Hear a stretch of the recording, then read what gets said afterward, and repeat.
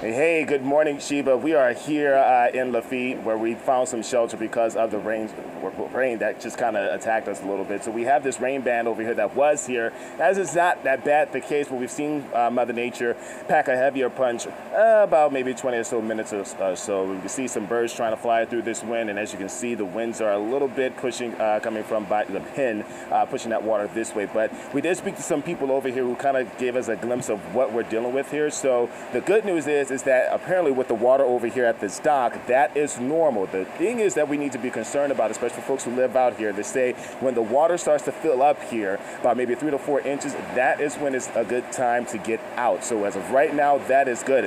And you can hear that rain band starting to come down here. Again, we're under Griffin's barn here in Lafitte, John Lafitte, that little line here in Jefferson Parish. And we've been told that they've had about 32,000 sandbags, about 40 portable pumps, just to make sure that people are safe in this area. So again, just you can hear just Mother Nature starting to pack a little bit of punch here with that rain band coming through. Also, want to give you a glimpse of what we're seeing over here with the winds to kind of give you a better picture of what we're seeing. As we told you before, we've seen, again, Mother Nature pack a little bit of punch. You can see kind of how the wind is pushing that roof over here on this yellow shed that leads into the marina over here. You can see just how sometimes at one point when the wind just gets a little high, it's pushing the tin roof off a little bit. So that is what we're seeing over here in the Jefferson Parish, John Lafitte area. Again, we have seen many sandbags placed on the side. We've seen many people come and stop by this area, just checking to see how everything is over here. So again, just to briefly recap, at this time, we have seen pretty much a lot of folks drive by,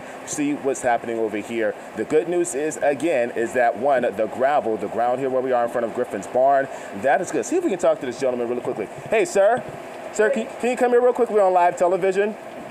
We're on live television. Just kind of want to give you a glimpse. Paint the picture. Come closer. Come closer.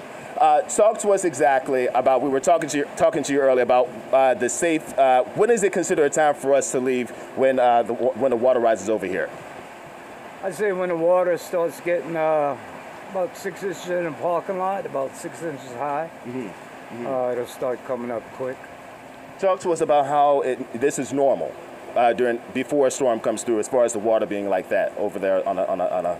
Yeah, it's normal height of the water right now. It hasn't risen above the walkways. When it starts rising up closer to the bottom of the walkway, it's starting to come up. Got it. Pretty high. Now, you decided to come to work this morning instead of staying at home. Talk to us why.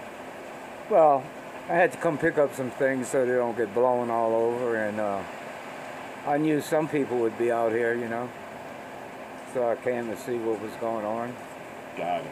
Let y'all use the restrooms and stuff. Which we appreciate. We really do appreciate that.